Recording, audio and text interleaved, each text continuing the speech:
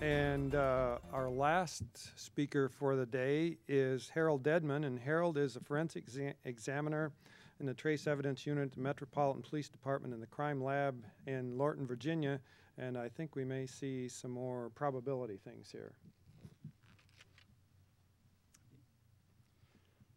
I'm going to talk about a project that was started at George Washington University, where I teach in the spring semester. And the two names up there are two graduate students that worked with me on this project. And it's an attempt to get some information that can help in evaluating what the fiber evidence means when you make an association, when you match fibers to a particular source. I think that's the big question. One of the slides that I use in my trace evidence class at George Washington, I list a number of responsibilities of the trace analyst. And this is the first of two slides containing different responsibilities. But I think it's important for the expert witness to testify to the significance of the matching evidence. In other words, you match something up, you match a fiber to a particular source. What does it mean? I don't think you can leave that to the jury. They may not believe you, but I think you need to tell them what it means. And you also need to provide a foundation for whatever your interpretation is or whatever your opinion is. And so this study was set up to try to get some information that would be helpful in assessing the significance of matching evidence. The NAS report that has been brought up a number of times also includes something that I assume applies both to testimony as well as the reports. In other words, they want a measure of uncertainty in your results. Well, I'm not sure if we'll ever be able to do that with fibers, except maybe in a qualitative sense. But it seems like DNA stands alone. We can come up with what they call a random match probability. And that's the way I titled this talk in my abstract, although the more I thought about it, it's not in the random match probability that I was talking about was not the same as with DNA. So I think I probably titled my abstract incorrectly. The random match probability with DNA is equivalent to the frequency of occurrence of a DNA type in the population. It's also equivalent to the probability of a coincidental match, the probability of selecting someone at random who has the same DNA type in a population of unrelated people. And I'm not quite sure that what I'm generating, what I'm trying to generate in this study is the same thing. But I'm trying to generate a number that can be used to demonstrate the variety that exists in carpet fibers and also how unlikely it is to obtain a coincidental match. I think those of us in the fiber community are lucky because there's a lot in the literature that we can base our conclusions on our interpretation. I mean, I believe that a fiber match, as long as it's not a common fiber, is a meaningful association, and the chance of a coincidental match is very small. And I'm basing this not only on my experience, but the many target fiber studies that have been published, the population studies, and the blocks of color studies. And what I'm doing in this project was something similar to a block of color study. I'm collecting a lot of samples, and I'm trying to compare each sample with every other sample, which is what has been done in some of the blocks of color studies that have come out of, I think, England or Germany, where they've, for instance, collected hundreds of blue polyesters and then compare each one with every other one and find out how many matches they obtained by chance. And there's an awful lot in the literature.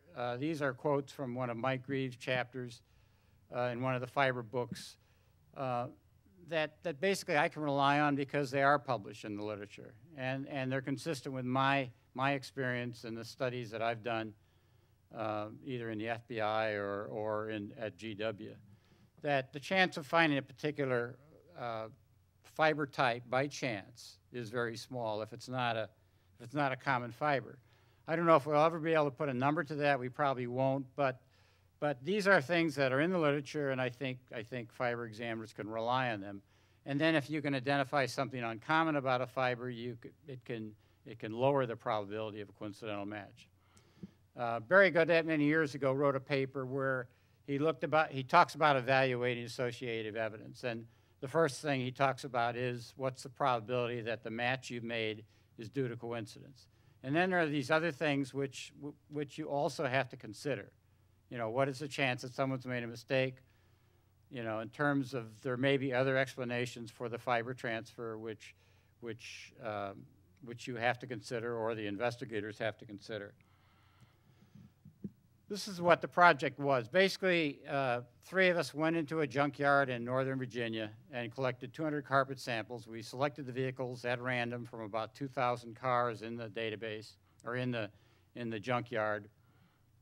It was interesting because they really turned these cars over fast in the junkyard. So we selected 200 at random using a random number generator. By the time we got to some of the cars, they were gone. They had been trashed or junked or whatever. They scrap them and send them off to the metal yard, I guess, to use the scrap metal. But anyway, we also found out that they didn't put the cars into the junkyard based on any rhyme or reason. As a place opened up, they stuck a car in there, the next car that came in. And so we kind of used some fibers or carpets that weren't selected at random by just selecting the cars at the end of a row and then using some of those for our database. Anyway, we collected a total of 200 cars. This was the first page of the list of cars that I think it was Greenleaf Junkyard, it's owned by Ford. So they have all these cars, and they also had a location in the junkyard that we could go and try to find the car. And so this was the list that we used the random number generator to select our 200 cars from. This is one page of maybe 20 pages. These were the cars we selected. Now, I have VIN numbers for some of them. That's important because I can determine if they were manufactured in the same plant. You know, I have the type and the year. I can determine if they're manufactured by the same company and so forth. So this is a portion of the 200 cars. As most of you are aware, most of the carpet fibers are nylon. Most are trilobal. There are some round ones. But the trilobal comes in various shapes. I didn't take cross sections, and I think in most cases where I have a carpet fiber association, I would take a cross section because there's always a chance you're going to identify a fiber as being, you know, an old fiber or one that was manufactured many years ago, especially if it's kind of an oddball cross section. I'd like to take cross sections in some of these, but the other problem was that most fibers were really lightly dyed. If you're familiar with automobile carpet, they're either some shade of gray or some shade of black. Of the 200 samples, only 3 were a colored carpet, like red or dark blue or something like that. And when you get down to the individual fiber, if you have a brown carpet, the individual fiber is not going to have very much dye.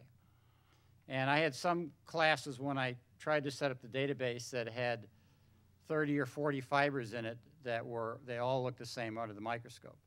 And we rely a lot on microscopic analysis. The comparison microscope is very discriminating if you have some dye present. If you don't have a dye present, then you know, you have to worry a little bit. I gave these 200 samples to the students. We classified them based on various things that I'll talk about. And then the 2 graduate students started looking at them with a comparison scope. And they couldn't separate them out because a lot of fibers were colorless. They had no dye. The cross sections were the same. They couldn't really sort them out. So I ended up doing spectrophotometry on them. So it's been a couple years since this project was first started, but I've attained 200 absorption curves, or actually more than that, on these fibers. This is an example of what most of the fibers look like, and this is using a Craig where the center curve is the average of 5 to 10 spectral curves. Then we have 1 standard deviation plus or minus, 2 standard deviations plus or minus. And I'm trying to figure out a way, and I don't know if there is a way, to use absorbance values in a database. I don't know if somebody has a good suggestion. I have a lot of absorbance values that I could put in a database. But this is a typical curve, and this is what you'd like to see, where the -2 standard deviation curve looks very similar to the upper curve. I ran a bunch of duplicates, and these were samples that I ran at different times. the same sample. I'm not necessarily looking at the same fibers, but I'm looking at fibers in the same general part of the slide. But the orientation of the fibers is probably not going to be exactly the same. So these are absorbance values at 405, at 600, and near the end at 795. I was running these curves from 400 to 700, or 400 to 800. And I don't know, some of them are very similar, the values, some of them aren't so similar. And I eventually did not use absorbance values in the database I created, and I don't know if one can use these values. These are two fibers. These are two duplicates that I ran. And you can see they're very similar in terms of shape. This is another duplicate that's not quite as similar, but most of the duplicates on the absorption curves were very similar. So the shape of the curve was going to be fairly constant. I used an old FileMaker Pro software program to try to create a database. The problem is when you're dealing with lightly colored fibers, you're always making a kind of a subjective analysis of where a particular fiber goes. When you get a light brown fiber and you have very little dye present, or a light gray fiber, sometimes it's hard to decide which category it goes into. The other problem is, and this is a problem when you conduct a study of this type, is that you know that every match you make is going to reduce the significance of fiber evidence that comes out of your study. It's kind of like the Gaudet study many years ago with hairs. One of the problems was every match he made essentially reduces the value of the hair evidence. And so he was criticized because he knew that when he was doing his comparisons. And the same thing applies here. Every association I make is going to make fiber evidence more common. It's more likely a coincidental match and so forth. Anyway, I decided to base, without taking cross-sections, to try and separate a database into classes based on color, cross-section, delustrant. I didn't use absorbance. So there is some subjectivity involved in deciding when you have a colorless fiber versus a light gray fiber or a light brown fiber. I tried to determine cross-section based on the longitudinal mount. I didn't take cross-sections. Michelin man's fairly easy, round's easy, regular's fairly easy. Irregular is where you have a cross-section well, I'll give you some examples here. This would be a regular cross-section where all the lobes are exactly the same and they don't have any protrusions or they're not bent in a particular way. This would be an irregular cross-section. And normally you can tell the difference when you have a regular or irregular by looking at the longitudinal fiber. Even though this is a symmetrical, all the lobes are the same, I consider this irregular because I could determine that it's not similar to that first class that I showed. Anyway, that's how I classified the fibers, and I'm thinking of going back and looking at my classification in terms of color and cross-sectional shape as to how well I did. I came up with about 20 matches, although I believe this is kind of a conservative estimate, but I based it primarily on microscopy. I took a class from the database and then looked at the fibers and also did spectrophotometry on the fibers.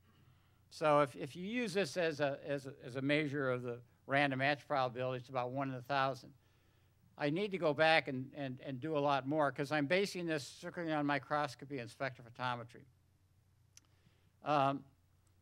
So these are just some of the issues, some of the problems that occur in a study like this.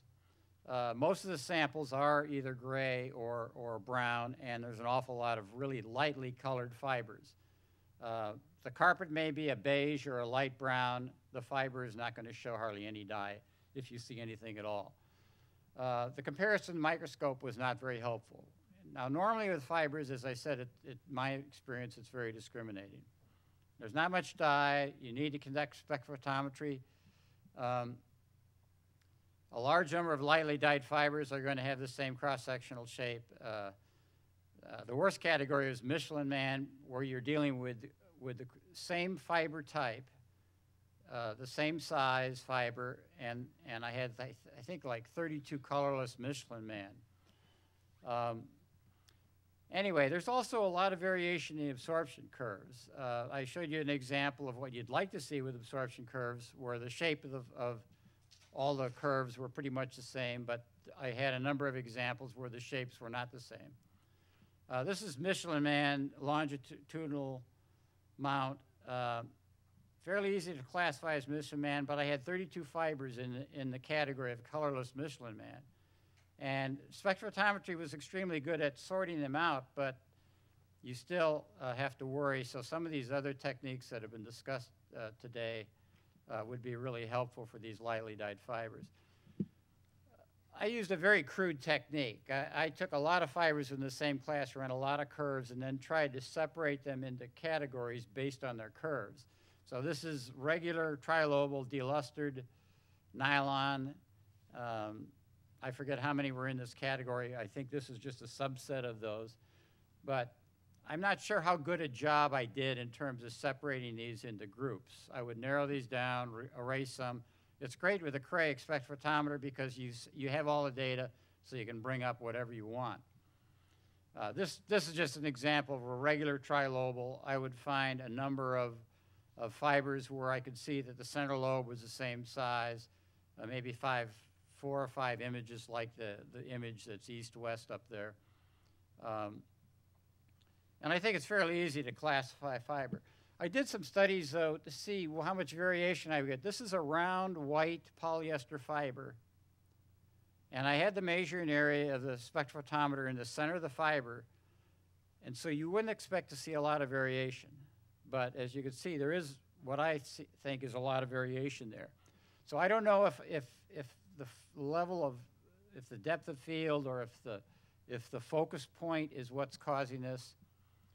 But anyway, I'd like to look at orientation problems, although I tried to eliminate orientation factors by using round fibers here. I threw this in because there was a lot of talk yesterday in the statistics conference about bias. And I don't have the reference to this paper, but there's a paper that talks about contextual bias. And then there's these 2 other biases that they talk about. A bias towards producing a positive outcome, and then in an adversarial system, trying to basically please the people you're working for.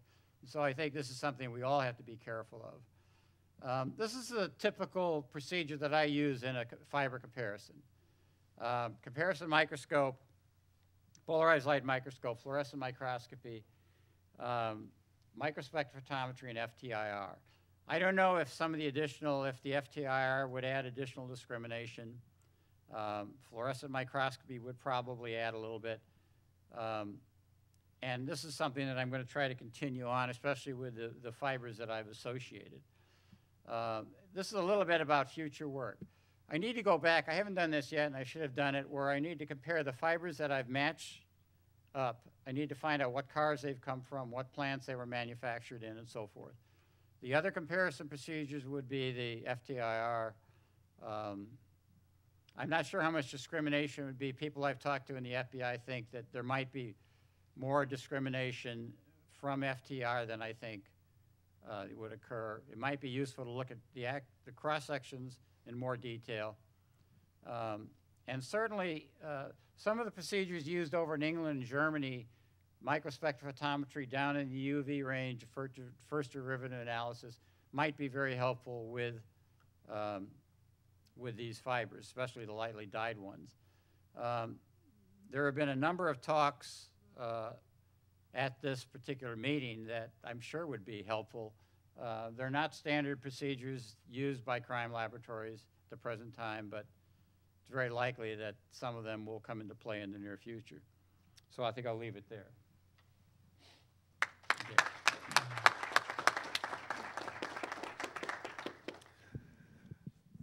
Thank you very much.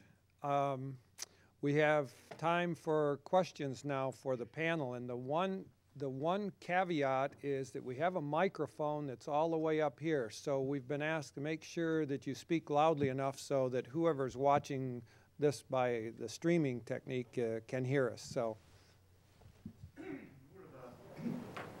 observation for Hal, actually. Sorry, I must speak up. Yeah. Just to pick up what you said there, Hal, about use of UV microspectrophotometry in first derivative. From the way you described your work, I think it would be really useful, because certainly the experience we've had with UV MSP is it looks at different, gives you different information, perhaps about finishes on the fibre, chemical treatments, that sort of thing, which would be potentially very useful for. Yeah, Ray's comment. Turned on. Yeah, it was working. Ray's comment was that he thinks that especially UV spectrophotometry would be extremely helpful, especially with the lightly dyed fibers. And so that's something I know the FBI is looking at, and I'm waiting for them to validate the procedure.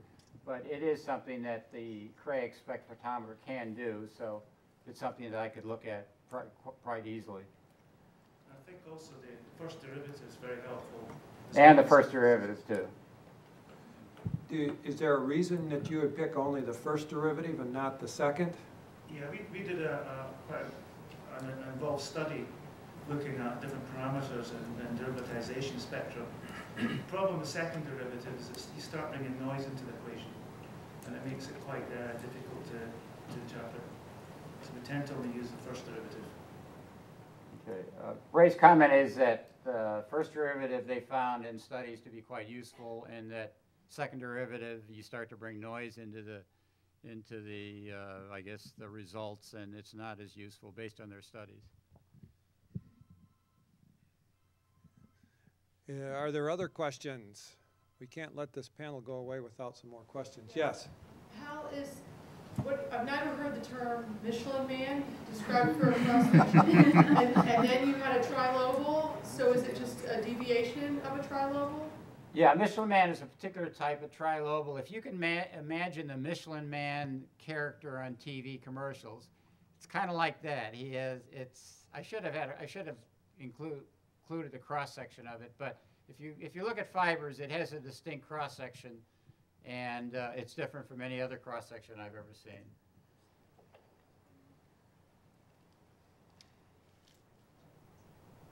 Yes. I actually had a question about the book of the fabrics. In the paint world, there is refinish books, and the refinish colors are not the actual same chemistry as what was applied to the vehicles. Are those the actual dyes that were used in those vehicles? And if so, what does the location, the regional locations of the plants mean, and what dyes they might choose? Is that something that's set? All the fabrics going into these vehicles are going to be using this dye. Great question. I didn't have a chance to get into that, but we don't know the answer to some of that. One of the things that we know is that the automobile industry, they have usually one or perhaps two suppliers. And they'll specify light specifications of light fastness and things like that. It's possible that one of these samples are coming from a particular source that there may be another source for the same product, so the same F-150, for example. And that's one thing that we're trying to get a handle on.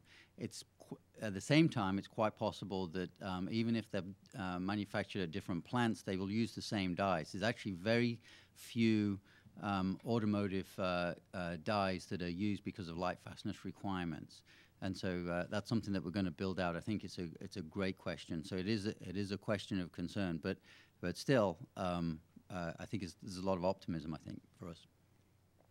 The automobile manufacturers specify a color.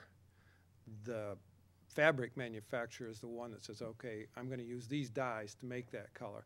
And very often what they do is, because you want an automotive fabric which is probably going to fade, you want it to fade on tone so it just gets lighter in color. You don't want a nice color to go to some ugly color when it fades. So sometimes what they will do, they'll do a couple of things to minimize that. They build in redundancy in the dye, so sometimes there will be two dyes that have very similar hues and spectral characteristics, and of course they put in UV absorbers in the fibers to help minimize the degradation of the dyes. My fear is that those samples are not the same, they're not, As production. right, and they don't have the same requirements. Those are in a closed book in somebody's lab or university versus out in the vehicle. And so as long as that color looks about like the color that was used in the vehicle, maybe they're just trying to show you what that color would be similar to versus the actual chemistry of the dye. One of the ways to answer that is for us to do what they do with PDQ, and that's to Right. get our students to go out to the junkyard and get some of these fabrics and bring them in and then extract them and see what the dye distribution looks like While then. they're there, they can just go ahead and collect the paint as well. Actually, that's a good idea.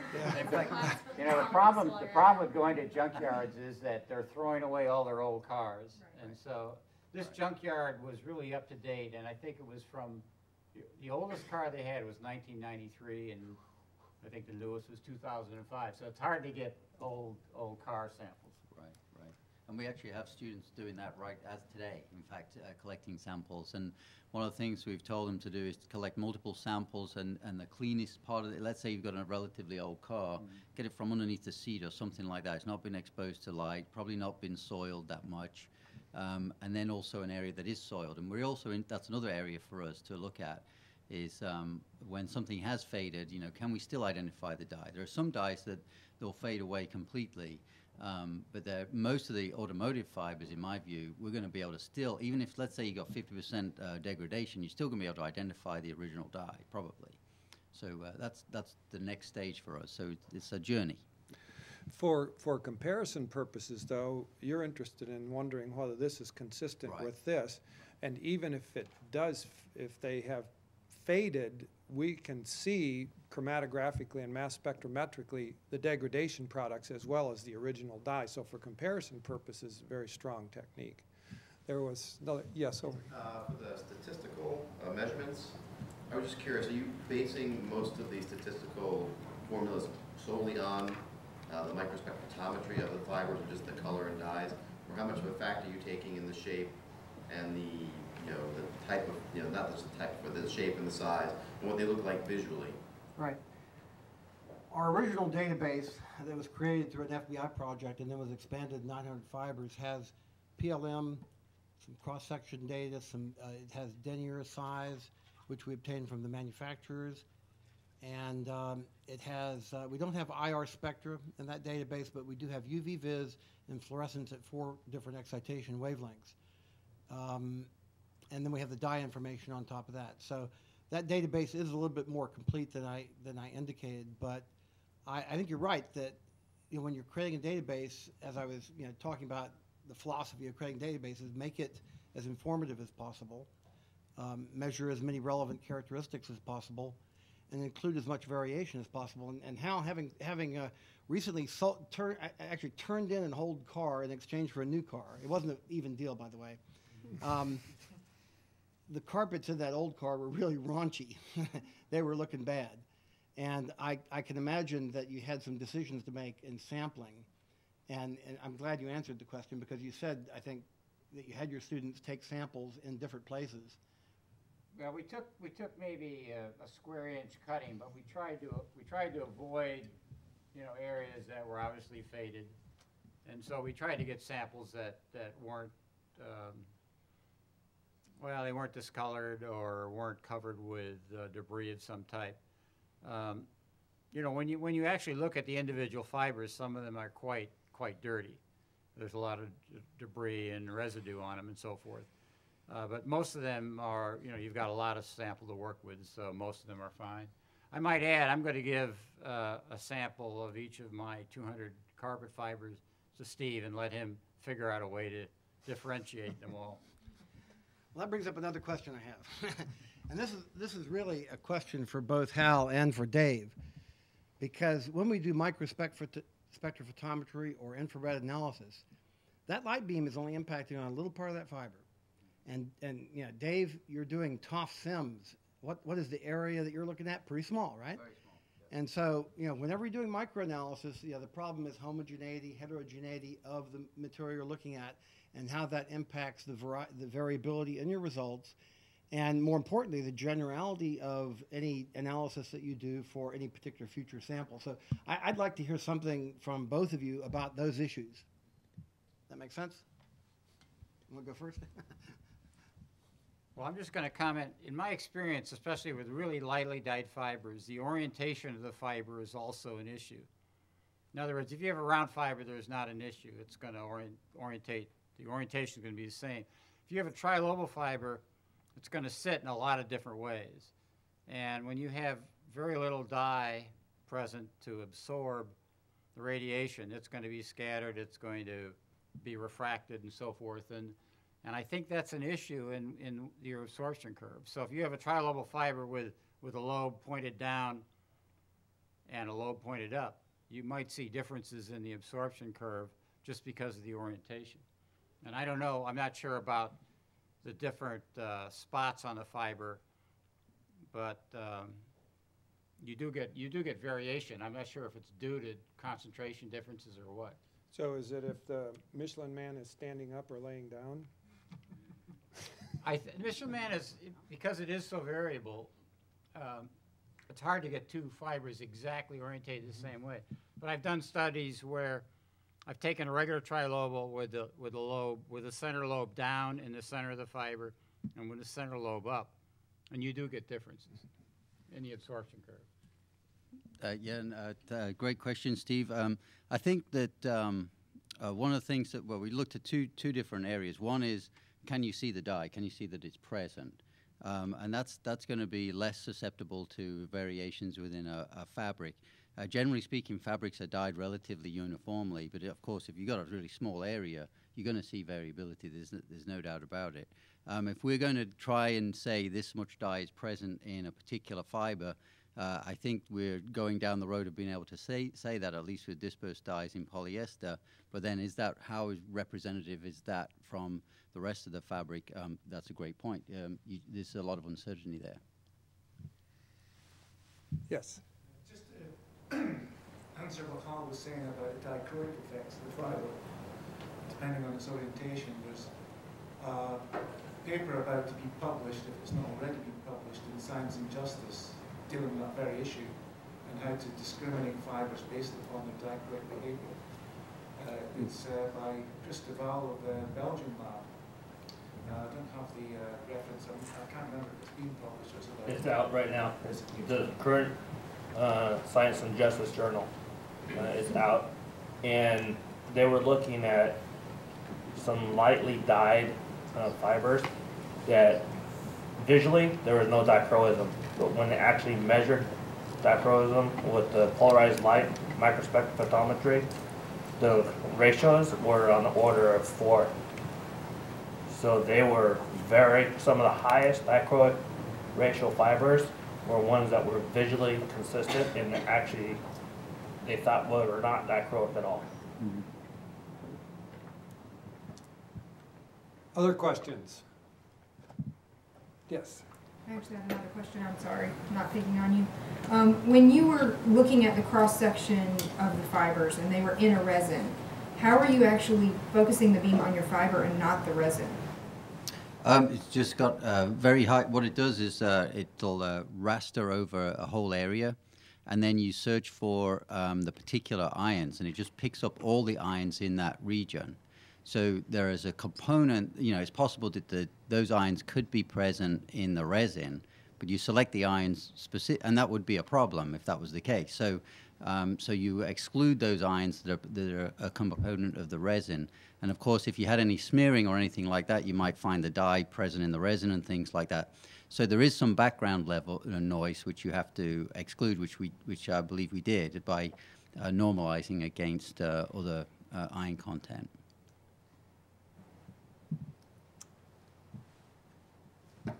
Other questions? Well, I'd like to close by thanking all of the speakers from the early session today and all of the speakers from this session.